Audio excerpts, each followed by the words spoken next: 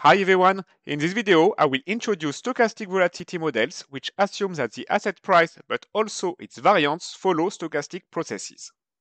Such models are used in finance to simulate the underlying asset price and to value options. In the famous Black-Scholes model, the asset price follows a geometric Brownian motion, and the log return follows a Gaussian distribution. But this is not true in practice. Historical returns are not normally distributed in general, they have fatter tails.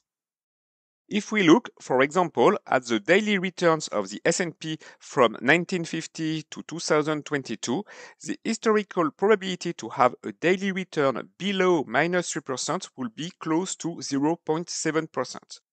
While we would have estimated it at 0.1% with a Gaussian distribution, so a factor 7 between the two. In the Black-Scholes model, the volatility is assumed to be constant. But this is not true in practice. Volatilities implied by option prices with different strikes or time to maturity are different. In practice, the volatility changes with time, and we tend to observe higher volatilities in periods of market stress when stock returns are more negative. So all of this motivates to assume that not only the asset price is stochastic, but its variance as well. We assume that the asset price S follows a process quite similar to the geometric Brownian motion in the Black-Scholes model, but now we assume as well that its variance nu follows a stochastic process which has the following general expression. Mu is the drift of the asset price. The choice of the two functions, alpha and beta, will determine how the volatility behaves.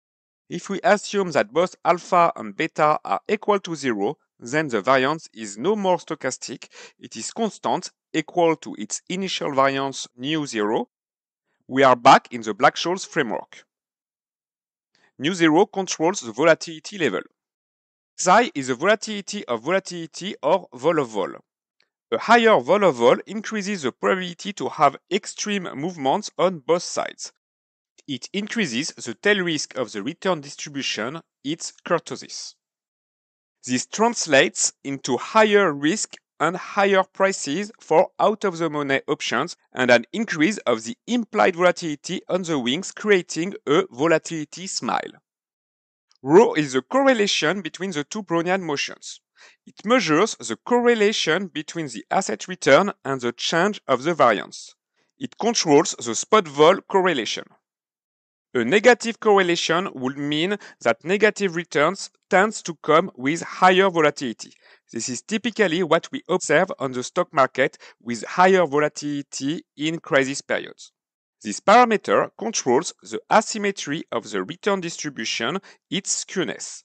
A negative spot vol correlation will typically increase the probability to have very negative returns and reduce the probability to have very positive ones. This translates into higher risk, higher price, and so higher implied volatility for out-of-the-money put options on the left side, and lower risk, lower price, and so lower implied volatility for out-of-the-money call options on the right side. The implied volatility is said to have a negative skew in this case, with an asymmetric curve and higher implied volatility for low strike prices on the left compared to high strike prices on the right. The Heston model is one of the most famous stochastic volatility models. It assumes that the variance follows a mean reverting process, theta being the long-term mean of the variance and kappa controlling the speed of reversion. Heston is a special case of the general stochastic volatility model seen before, with alpha equal to kappa times theta minus nu and beta equal to 1. The Heston model has been quickly popular as it leads to an explicit analytic formula through an integral for the pricing of European call and put options. SABR for stochastic alpha beta rho is another popular stochastic volatility model. The model was developed by Hagan to model the dynamic of forward rates. It has a different form compared to the general expression seen before, but it still has the three parameters controlling the shape of the volatility curve. The volatility level is controlled by the initial variance alpha 0 in this case. The tail risk and the smile is controlled via the volatility of volatility nu, while the asymmetry and the skewness is controlled with the correlation parameter.